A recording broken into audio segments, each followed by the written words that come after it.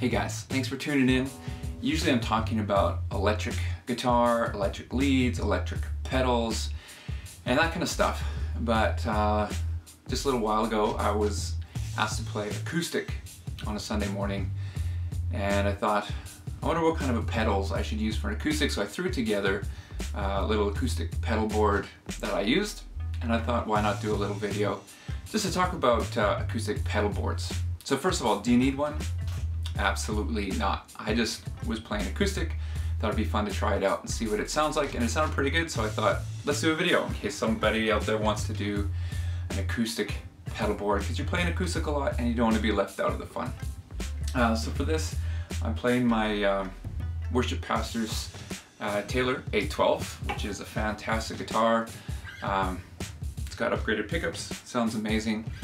And then I'll take you through the pedals that I used. And I wouldn't actually put together a pedal board for acoustic. I don't play it enough.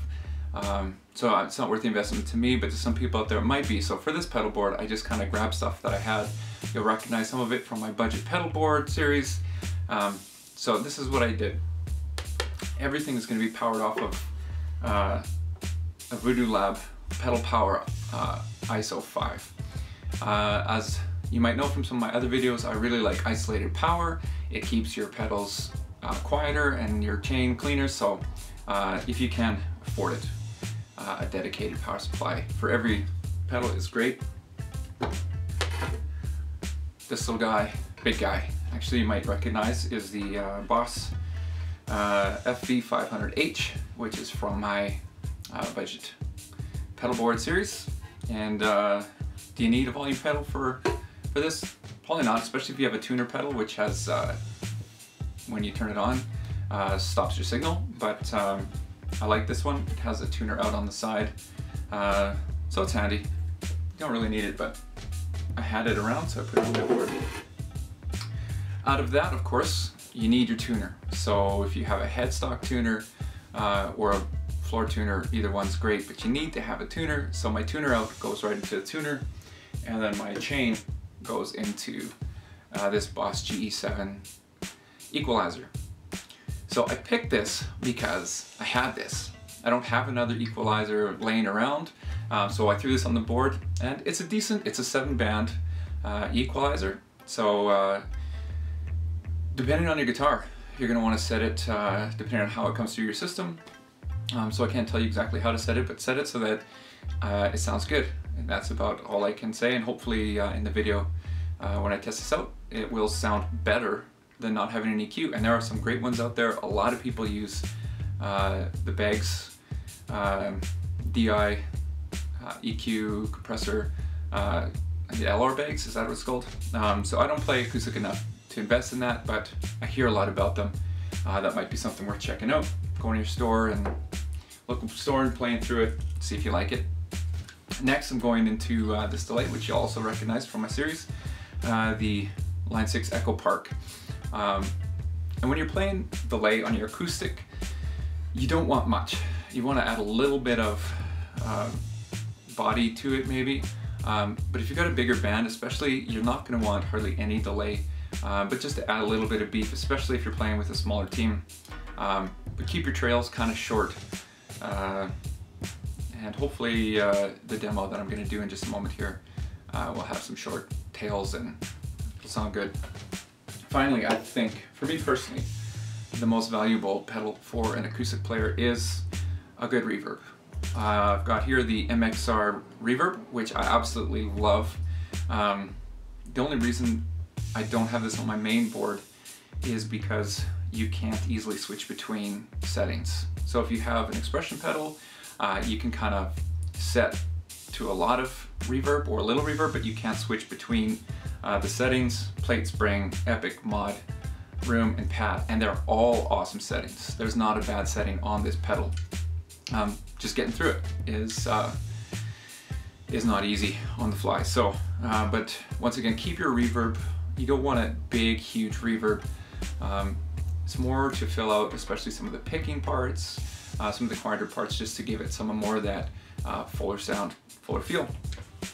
So that's what I'm going through, and then From that, on Sunday I went right into a DI box for this demo. I'm going straight into a Roland Duo Capture into the computer, so hopefully it sounds good.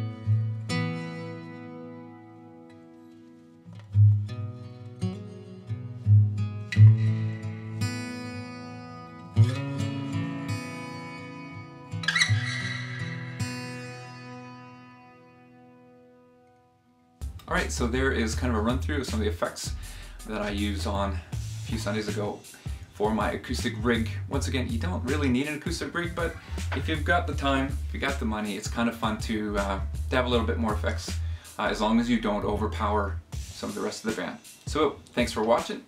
If you would like to see some other demos or some tutorials, some that maybe you can't find online elsewhere, why don't you put that down in the comments. As always, like, subscribe, and share.